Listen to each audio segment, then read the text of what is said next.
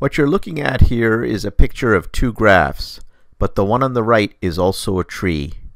What's the difference? Well, in a tree, we're not allowed to have cycles or loops. If we go ahead and add one more edge to the graph on the right, it's no longer a tree, but it's still a graph. Let's have a closer look at the graph on the left. In mathematics, a graph consists of a set of vertices and a set of edges. In this graph, the vertices, also called nodes, are pictured as blue circles, and the edges are the lines that run between the vertices. Often we can label the vertices using numbers or letters, but because these are sets, they do not imply any kind of ordering. This graph is undirected. That means that the edges allow us to travel from one vertex to another in either direction. If we add an arrow to the graph's edges, like this, now what we have is a directed graph. A subgraph is a subset of a larger graph. So here, the part shown in red is a subset of the original graph that we had. Note that if we have two identical graphs, by definition, they're also subsets of each other. We're going to talk a little bit about complete graphs now. In a complete graph, every node has an edge going to every other node in the graph. Here is the Wikipedia page for a complete graph, and it shows all the different complete graphs for differing numbers of nodes. So let's take a look at a couple of examples. Here we see the complete graph for a graph that has 3 nodes, and you can see it has 3 edges. In comparison, if we were to look at this graph here, which has 6 nodes, we see that it has 15 edges. If we put together a little table here that shows n being the number of nodes and e of n being the number of edges, see if you can figure out what this function e of n is. In other words, if I tell you the number of nodes, how can you calculate the number of edges?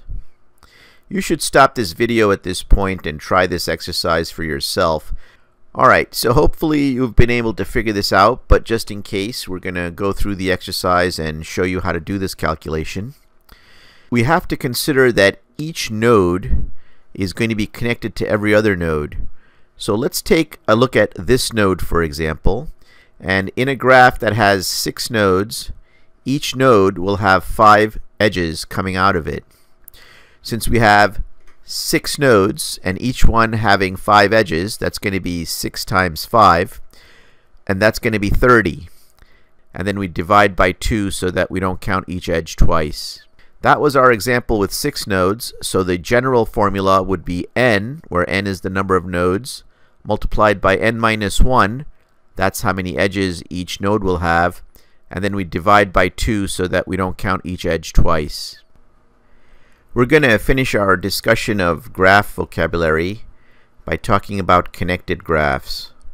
Let's look at this graph, for example. We can see that it's in 2 parts, but consider it a single graph for now. We say that this graph is not connected because it is not possible for us to go from any vertex to any other vertex. For example, from vertex B, we cannot reach vertex E. However, if we were to take this graph and just add one more edge from C to D like this, we would now arrive at a connected graph. Now we can get from any vertex to any other vertex. And the definitions for a connected graph are simple when the graph is undirected. Let's have a look at a more complicated situation when we're dealing with a directed graph. Here we have an example of a directed graph, and immediately you can see that it is not possible for us to travel from certain vertices to others. For example, if I'm at node C, I cannot get to any of the other nodes. Despite this, we were going to say that this graph is weakly connected. What weakly connected means is that if we got rid of the arrows and just reduced this graph to an undirected graph, in other words, the edges from A to B and B to C were without direction, we would end up with an undirected graph that was connected. Because of that, we would say that this graph is weakly connected.